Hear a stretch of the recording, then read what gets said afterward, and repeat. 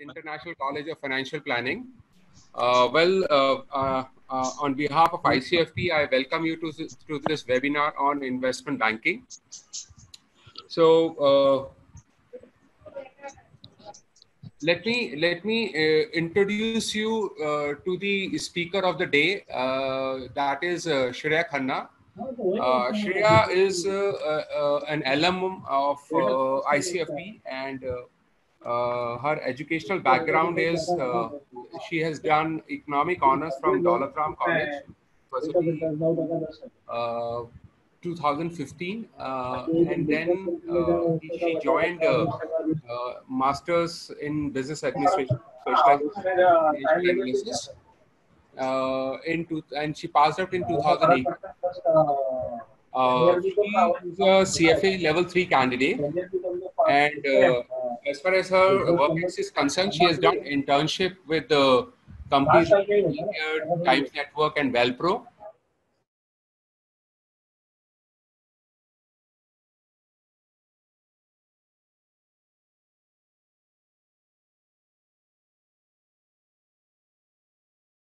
Wellpro offered her a pre-placement offer also, but she got a better opportunity and better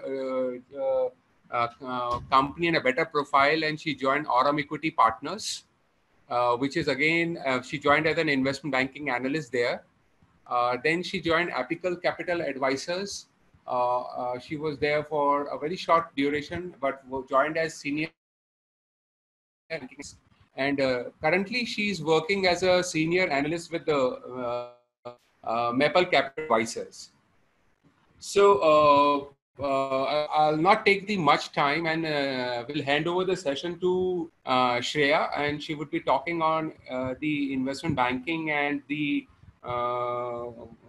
nitty-gritties of investment banking and the kind of skills you require, right? Or the companies they look for, the kind of skills in a candidate.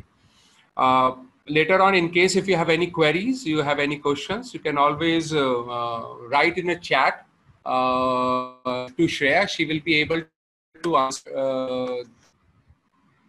Shreya, you can start.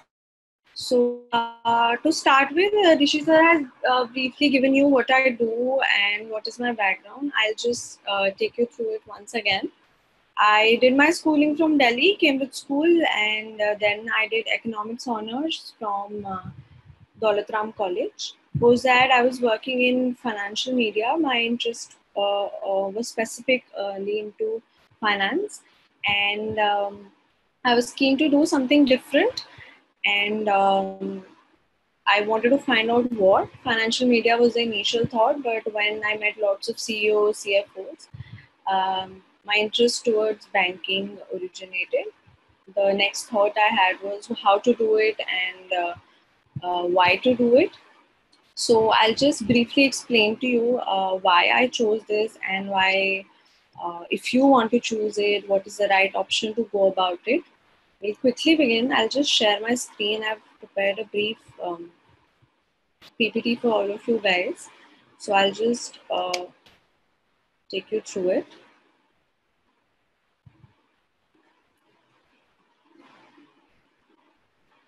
All right.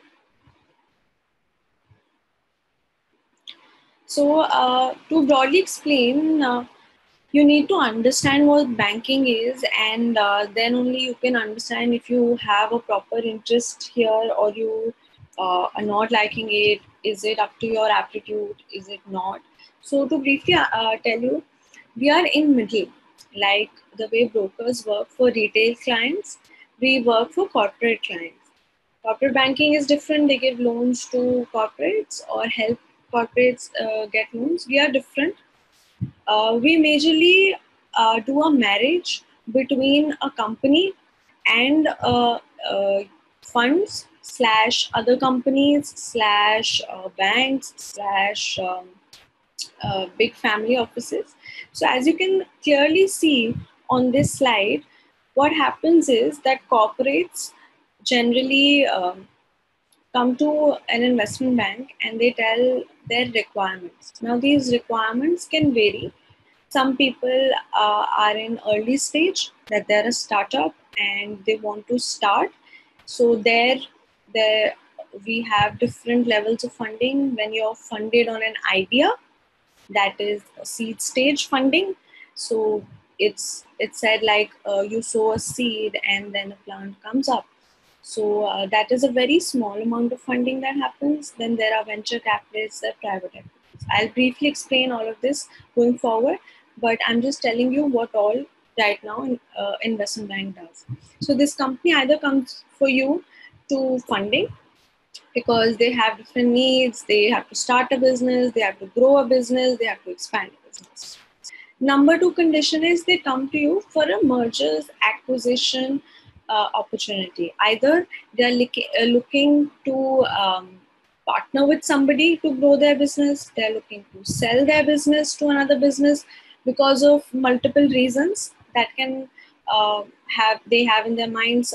I have in my personal capacity seen people wanting to sell business because maybe they're 75 years old and they don't have children to take care of it, or their children are not interested, so they want to sell. Some businesses are not doing well and so they want to sell. Some businesses collaborate with global giants to increase their presence. So this is a merger or an acquisition opportunity which comes to an investment bank. Number one was private equity funding, or funding to be precise. The other I told you was M&A. Third is if they want working capital loans. These are big ticket size loans. So a bank also helps these. But on an overall level, what happens is there are bonds, shares, or exchange of capital that is happening. As you can see, we are in between. We have contacts with funds. We are connected with companies.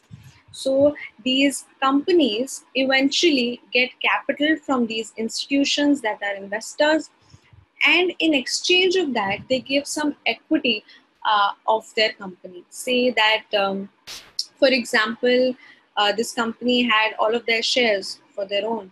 Now an investor comes, so he's putting in money, he will want something in exchange, so he gives certain percentage of his total shareholding in exchange of the capital he gets.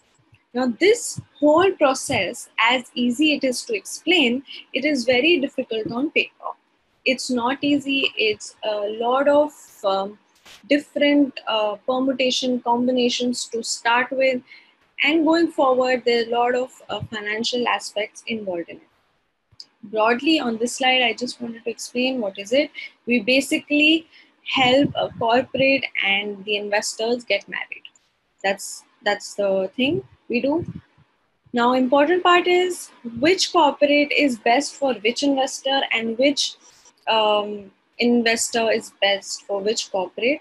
Like you find in marriage, which girl is best for which boy. So this is basically an alliance which goes for a long period of time, and so hence this collaboration, the synergies have to be very important.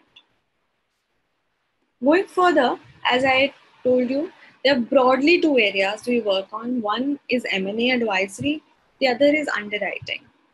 Now, M&A, as I told you, a very simple example I can give you is, let me tell you about investment or a transaction my company did, in fact. So you'll get a better example. So all of you must have heard about Fitness First Gym, and you must have also heard about CureFit. All right. Both these players were into fitness areas. They had their gyms. CureFit has multiple other services like Cult Fit and Eat Fit, Mind Fit. So everything, both of these were into fitness domain. Now, Fitness First had reached its maturity. They had multiple gyms. They wanted to, basically the promoter wanted to move out of the business for cash needs, for different needs, or starting a new business. So they approached us and we said, why not? So we found the exact player who would be interested to buy them, give them the right valuation.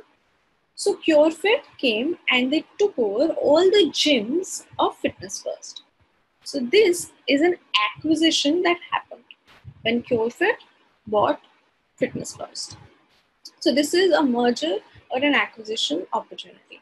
Now, acquisition is when, there are two parties, A and B, and A takes over B. So now the whole thing is A. Merger is when there are two parties, A and B, and the combined party is A plus B, because it can be a majority stake, it can be a minority stake. Majority stake is generally 50% and above, and minority stake is less than that. So that is how our role basically comes up is at the introduction, then how the deal will be structured, what percentage will go at what valuation, what amount of money will come, in how many tranches the money will come, what all information exchange will happen. So there is a lot of multiple information exchanges which happen over a long period of time. These transactions usually take minimum of 6 months to maximum of 2-3 years also to materialize. So all of you know that Walmart has put in money in Flipkart.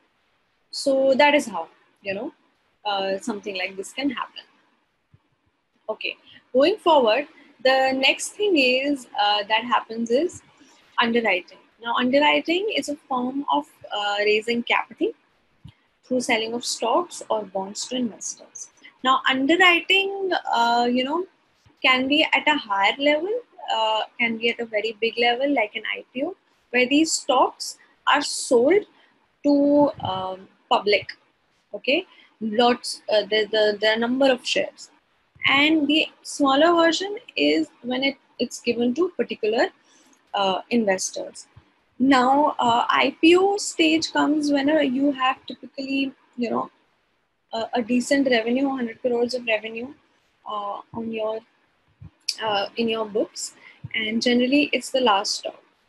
So generally these are exit options. IPO is one of the most common exit option seat, where the company goes public and the general public is allowed to invest and grow.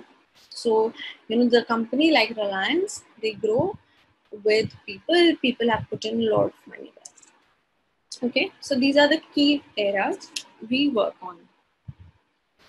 Now, these are the services we provide. And why am I going backwards as to telling you what is investment banking, what do we do, and what are the services we provide? The sole reason being, I want to make you understand what is the macro level economics involved here, and then take you back to what all is needed. So I told you what what banking is. I told you what M&A is, what funding is. Now I'll tell you how it happens. Okay. So generally, we meet a client, and he tells, supposedly, for example, he tells me that, ma'am, I have an ice cream business, and I want to sell off this business because I want to start another business. I was like, okay. We first see the whole plant. We analyze, is the machine quality good? Is the land on a decent pace? There are no legal issues. Then we analyze their numbers, their historical numbers. After we have made an in-depth analysis of the whole company, then we go and tell them, okay, now we want to engage with you, and we think we can get you a buyer.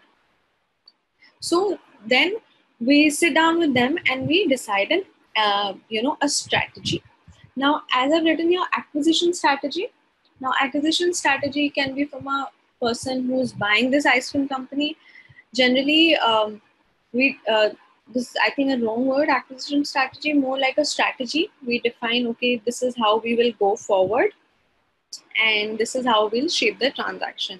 Then there are criteria. Okay, the promoter also has certain things in his mind, that these will be the criteria I want to sell. Maybe he says, I only want to sell in India and I don't want to sell abroad. So then we take that in mind. He says that, okay, I don't want to sell to a normal person, I want to sell an MNC. There can be different criteria you have. Our basic criteria is, if the company is 100 crore worth, we don't see any other company who is less than 250 crores buying it. So we set up certain filters for us. Then we start searching for the target. Okay, now who can buy? Now there are multiple ice cream companies in the country. There are many big brands like Baskin Robbins or say Gelato, number of. So we go to these players and we have proper documentations in place which we have made, and then we go to them. If they like, then the whole planning is done, how the acquisition will take place. Then once they like everything, then the final word comes, okay, now what amount, should this be sold at, and at what price should I be selling it. So at that point, then then the valuation happens. We see in the numbers. We do basically, mostly when this happens, there are 2-3 criterias we do valuation on. One is discounted cash flow, and the other is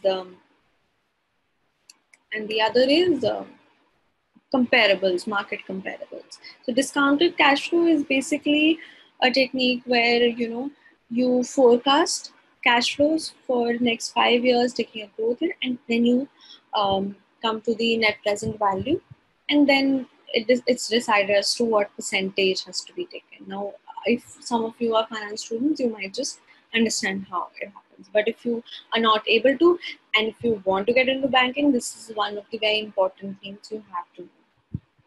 Then negotiation happens. One person says, no, the seller says, I don't want to sell at 100. The buyer says, I cannot pay more than 120. So somewhere in between, maybe it settles at 110. Then a major process of due diligence happens where, the books of the seller are, looked into deep. Every financial number is understood, taken care of, asked questions, lots of Excel sheets, lots of analysis, lots of back and forth information is exchanged. Then there's a purchase or sales contract, which is generally we call it term sheet, which happens, final number is in place. Then the financing happens, the buyer eventually gives the money, and it starts happening. Then the company is bought. So this is exactly how a transaction works, and this is how we advise the whole process. Now, to do all of this, there are certain skills which are needed from the beginning level only. You need to have all these skills. If you don't have these skills, then it's very difficult to operate. First, most important skill is financial modeling, which I think you're at the right place if you want to learn financial modeling. ICFP helps you understand this very well. Financial modeling is briefly, you have all the historical numbers, all the historical P&Ls and balance sheets of a particular company. You analyze, you take out ratios, you see patterns, and based on those patterns and conversation with the companies, you come up with assumptions via which you will forecast next 5 years numbers for that particular company. And here a lot of Excel skills are involved. There are models, then there are valuation, as I've mentioned 3 statement model, which is P&L, balance sheet, cash flow, very important. Then you make the discounted cash flow. There are various type of models. There are project models, there are company models, but mainly, the 3 statement model is the main one, and DCF. Then there's a valuation done. As I told you, for valuation, there are different ways to value a company. You go in the market and see comparable companies, and you see what are their revenues, what are their multiples, and then you see if your companies are lower, then you ask them why are they low, and if they're higher, you ask why are they high. So via comparing, you get a lot of analysis in place, a lot of questions. As an analyst, very important thing is to ask why is something happening, because investor will ask you, anybody who's putting in money will ask you why, and if you've not done your valuation properly, you cannot tell them why. Then pitch books, your presentation skills have to be at their best, because Pitch books and presentations are a very important part of investment banking. There are proper teasers, there in investment memorandums, information memorandums, multiple pitch books going on. So every information is in place, what the company does, what is the business model, what is the revenue model, what are the technology, products, lots of things go in this particular presentation, and the investor decides whether he is interested in the company on this basis. So you have to be very good with your presentation skills here. You have to be very good with the analysis as to why your company is different. Of the other transaction documents, which are legal documents. So these legal documents are like NDA, non-disclosure agreements, then there are investment teasers, their term sheets, their confidentiality agreement. These are legal documents, but once you are in place, you understand how to make these, you understand how to read these, you understand how to, basically discuss pointers. Another very important skill which is not taught and cannot be taught is relationship management.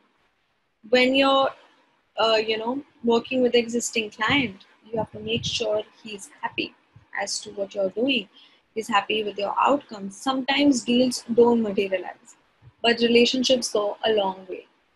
And doing business development and building relationships is a very important part of investment banking.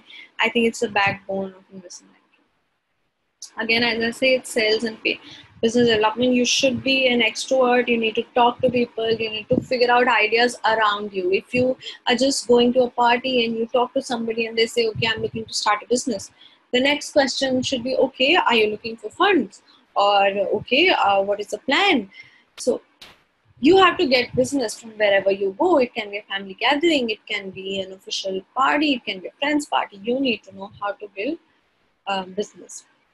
Negotiation skills are very important. Again, you need to know when you have to be aggressive, and you need to know when you have to be little mellow. You need to understand the other person's needs, and at the same point, with utmost clarity, put your things on scale. So some of these skills can be got by education, but most of them come with your exposure. So you need to, I think, for to be a banker, you need to be very social, and you need to know how to talk, how to interact, because they kind of, that is, they kind of judge you also on that thing, and it's a very important part. There are many soft skills involved in this business, and it's just not technical. Obviously, your industry knowledge, your skills matter, but what also matter are these soft skills. So personality, you need to be a good personally developed to go into this business. In the interview only, they'll figure out if you're that IB material. If you're not, they'll just put you on back end, and in back end services, you'll just be making models and put books. But the fun part of banking is actually going and meeting, big promoters who have built businesses from scratch, understanding, learning. So for that, going client face, you have to be very good with your communication skills, and you have to be upbeat in every aspect. Now, what all courses are recommended? Whoever is doing this underlining or whatever, please stop. There's no point of doing it. Okay, so these are some skills for financial modeling and pitch books. You can do courses, but for me, what has worked is CFA, because it helps me analyze. The exam has, case studies. So you have to read, understand the case, and then answer. Or in the first level also, you have questions which are analytical. So everything is analysis. And in our business, as I told you, you have to analyze, you have to have a why. And I think CFA has the best answer to your why. Then MBA Finance also. These are entry-level courses which can help you get into, banking. Chartered accountants are given a lot of weightage because their Excel skills, their financial skills are said to be important. But again, if you don't have analytical skills, there's no point. So that was this from my side. Now I would want to know if you guys have any questions. I'm okay to answer. If anybody has any questions, I'm open to take. You can put them in chat and I can help you answer.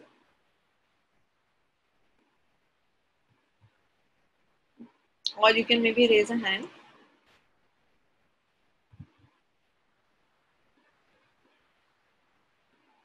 Okay, for me, there's a question like, how did ICFP help me get here? So ICFP was the point where I realized that I wanted to be a banker.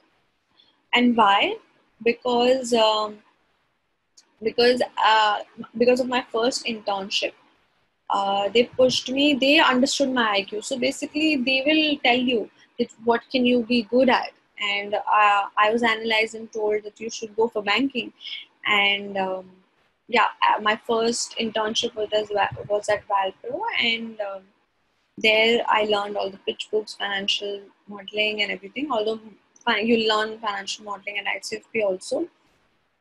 So they helped me build my core skills to be a banker, and you'll get a lot of guidance, support as to how you can go ahead, how you can do better.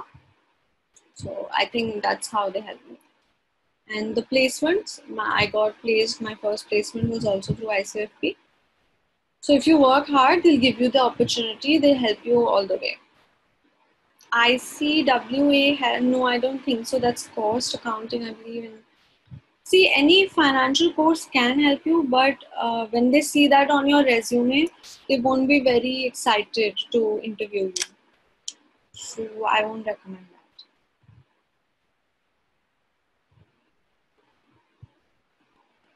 that. Okay. Faculty, yes, they're good. I passed out, I think, 2-3 years back. So the faculty is pretty good. I got my mentor from this college. And there are external faculties also coming up who are working with good companies, who are also bankers, or they're into equity research. They're actually doing what they're teaching, so you get hands-on experience. So faculty is pretty good.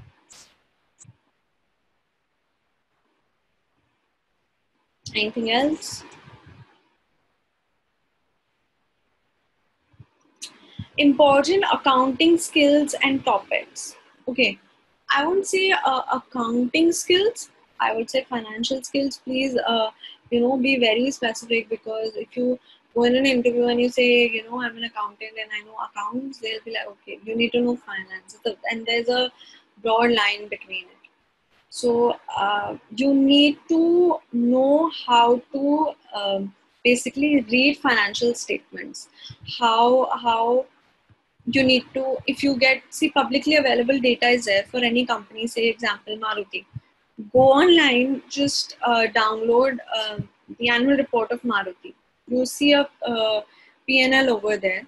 So if you see, there'll be different lines. They will tell you where all the revenue is coming from, what are their income generators, what are their expenses. So why you see, maybe you will see specific expenses high. So you can go to the notes and see why this expense is high. Was this expense high, past year also? And if it's not, there's generally an explanation given in the annual report. So annual report helps you know about the financial condition of the company. So for me, very important skill, and for anybody who's getting into this space, is reading the annual reports, the financial statements, P&L, balance sheet, and cash flows properly. Because they tell you, sometimes investors say, we don't want to invest because this company is very debt heavy. They have too much of debt and we'll not be able to pay the debt. Or sometimes the investor says, this person has so much of assets, I don't want to buy the assets. So how do you know all of this? You know all of these once you study the reports. So Excel skills are another important thing, but very important is reading the reports. Okay, let me see. What are job profile you will go for?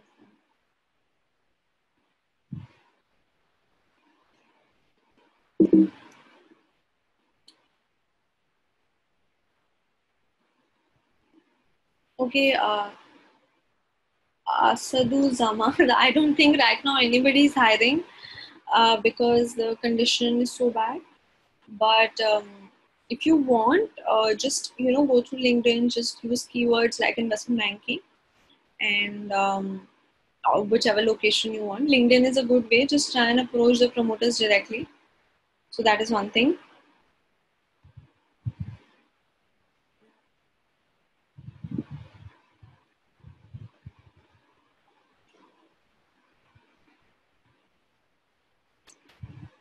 Okay, there were a couple of projects which we did at ICFP, which were very helpful for me. So they'll help you do projects like, um, as I told you, reading financial statements. So we were told to cover particular public companies and we were told to do analysis on that. We were supposed to make financial models on that, come up with equity research reports on that. So you analyze the whole stuff and then you have mentors over there to tell you where are you going wrong.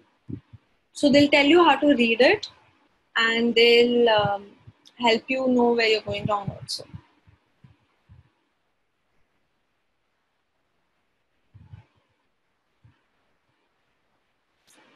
To learn case studies. So I've never actually, went ahead and read a lot of case studies, to be honest. But I think in college, there were a couple of case studies provided by the mentors because they wrote on their own. Actually, you can go to CF Institute's website and you can see it there, or maybe you can connect with ICFP. They can help you with some case studies. But case studies will still not take you to the real thing. You learn from practice. I've learned most of the things on my job because there are different companies, different people, different requirements. So that's how you learn with practice, and you won't be good at the first day. Remember, you won't be good. It'll take time, and there are people with amazing knowledge in the industry. Okay, I have a question. What to do to improve the soft skills? Um, Soft skills, this is something you get from the beginning. But if you want to improve, first thing I would suggest is English. Work on your communication skills, and take classes maybe in English, British Council or something like that. There are online free courses also if you want. Just go with them. In this sector, they will judge you on your English. If you're in a good place, if you're in a good bank, they will. So that's important. How to score the very first internship into the sector? Okay, nice question. How to? I think because that's the star Nandini. For somebody like now, I also hire interns. So the first thing I see the skills that I want. Do they have it? So something like if you've highlighted certain things in your resume like financial modeling or DCF valuations, or obviously your education if you're a chartered accountant or from Delhi University or an engineer maybe. So these things help. But try and put more keywords in your resume. That really helps. Um, Try and write that, don't write good with Microsoft Excel or good with PPT. Nobody is interested to know that.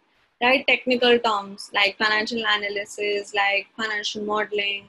But remember, if you're writing that, they will ask you to do that. So be prepared. And I think your resume well connected. Number two is try and approach people on LinkedIn. That is, I think I have done that all my life. I still do it to do business development. People are ready to help. Go and ask for it. Talk to your mentors. Talk to people around you who are in the sector. So they will definitely give you a solution or an opportunity can be found in multiple places. So try and look for wherever you think, if you know somebody in the financial sector, might help.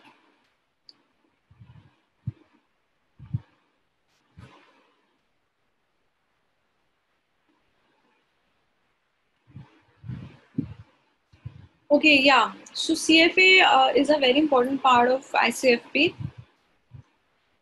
They'll be from scratch, they'll take you.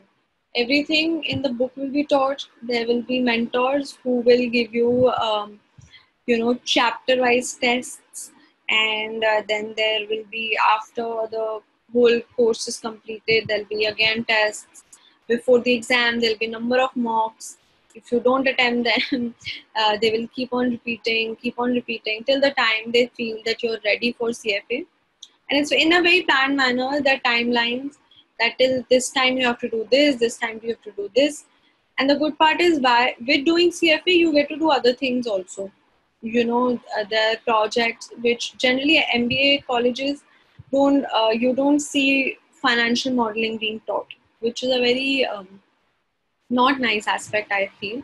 Because if you want to get into banking or maybe equity research also, modeling is very important. Financial analysis is very important. What they teach you is corporate finance, which most people don't end up doing. It's a good domain also if you want to be on long projects. But CFA, they'll help you the best. They'll give you online material. They'll give you offline material. There'll be regular classes. There are doubt sessions cleared. Everything. Actuarial science, it's very different. Actuarial science versus investment banking. Investment banking, again, investment banking is of two types. It's back end and front end. So if you are talking about back end investment banking, which is just doing documentation, sitting on desk, actuarial can be compared. But front end banking cannot be compared, because we are constantly interacting. We have to get business. We are talking and doing all of this also. Actuarials is more of a desk job.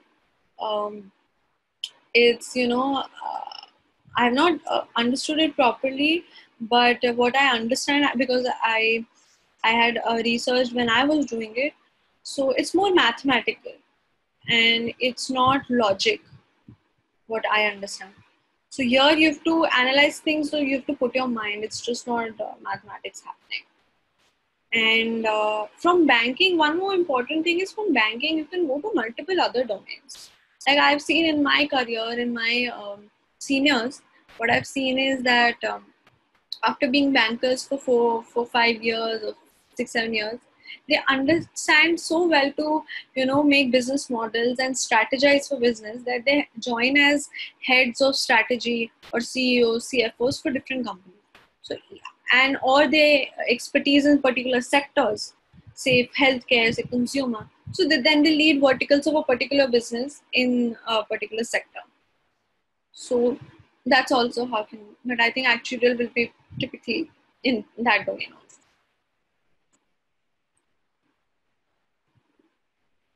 Is CFA only meant for commerce background students, or could be done by students from other? I had a fellow classmate. She was English honors, and she was amazing. She had amazing scores, and she did, right now she cleared 2 levels of CFA again, and she's doing a master's in finance. It doesn't matter. CFA is not a course which needs to have a particular background. Anybody with hard work can get.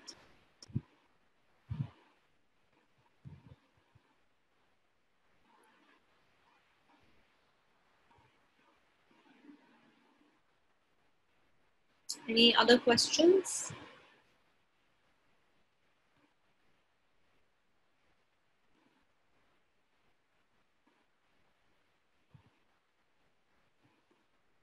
What type of questions an interviewer can ask if I'm appearing for the interview on the basis of financial modeling? Okay. What type of questions? So generally they'll ask you formulas for ratios. They will ask you what is a formula for current ratio, what is for debt to equity. These are very low level questions they'll ask. Next level question, they will ask you if you see a pattern. from 17. Okay, I'm answering one by one. So yeah, so if you've seen a pattern of say a ratio, say current ratio is 1, 1.2, 1.3, what do you see the forecast to be? On the basis of assumptions. So when you learn financial modeling, you'll see that there are ways to do it. There are ways to increase via growth element. You increase the forecast, or you take an average. So they'll ask you that how do you do this? Then they'll ask you how do you calculate or you forecast future depreciation, on what ratio do you do. So generally, when we do financial modeling and we have to take out, say, COGS. So we take COGS as a percentage of sales. So now if you say COGS as a percentage of sales was 70, 75%, 78% for the last 3 years. Now it cannot go to 69% unless there's some major issue which the company is telling you.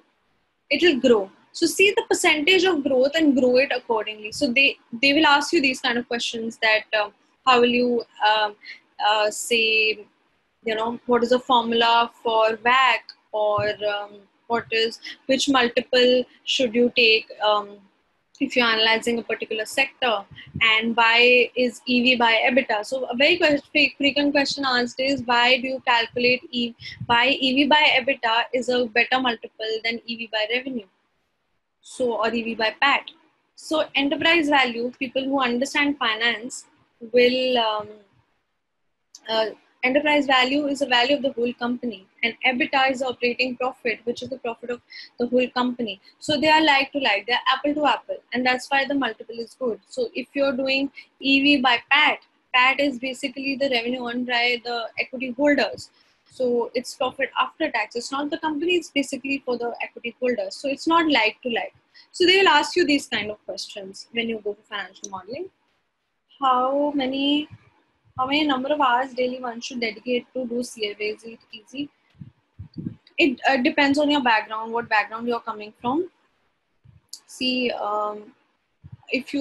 it depends on subjects. Well, because there are different subjects, there are economics, there are accounts, there's ethics, there's fixed income. So like I was an economics honors student, so eco took me relatively less hours, and accounts took me a large amount of hours. So you need to, everybody's timetable has to be scheduled differently. It depends on the person. But yeah, if you start 6 months for CFA level 1, then I think 2-3 hours a day is enough. Okay, what is CFA? CFA is Chartered Financial Analyst, which is a designation you earn, and it's not a degree that you earn. It's a designation, meaning like doctor. You can prefix before the name. CFA you can suffix by your name. So yeah, it's a designation you earn, and basically it's all about financial analysis. Level 1 is comparatively easy. Level 2 is the difficult one, and level 2 will help you about equity research, financial analysis, and level 3 is more of portfolio management.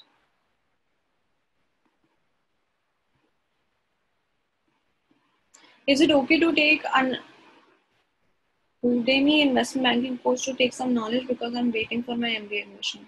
Yeah, sure, if you can, but I don't know. I've not done this ever, taking Udemy or whatever that is. I've not taken it. You can read about it and maybe decide post to MBA. Not decide right now. Don't put your feet into boats. That's my suggestion. Apart from IB, what are the roles a student could get after CFA master? Okay, yeah, there are multiple. Finance anywhere you can get it. Equity research, investment banking, then portfolio management is a very good domain to go. Lots of money. Then there's risk analysis, there are valuations, lot of things. Any financial sector that you want to go in, you can go after going CA. They value it, and now they value it more than chartered accountancy.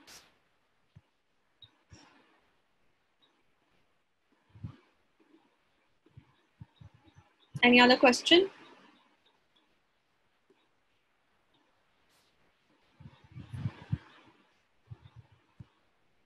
Difference between management consulting and investment banking. Management consulting is more on business consulting. They will tell you how to, run your business, your current business, and how to strategize for future growth. Investment banking is transaction advisory. Management consulting is business advisory. We advise you only on transactions. If you want to buy, sell, raise funds, raise loans, all of that, we help you that. So transaction advisory and business advisory is the difference between the two. Management consultants won't help you in transaction advisory. Transaction advisory consultants can help you, cannot help you both ways in management advice.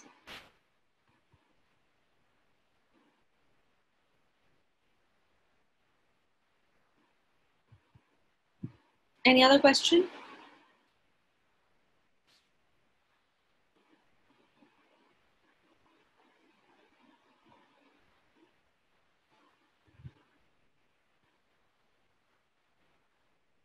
If right now, I don't think there are any more questions.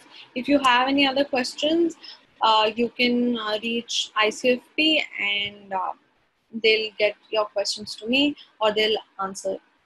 Okay, thank you so much. Thank you for attending this. Thanks a lot, everyone.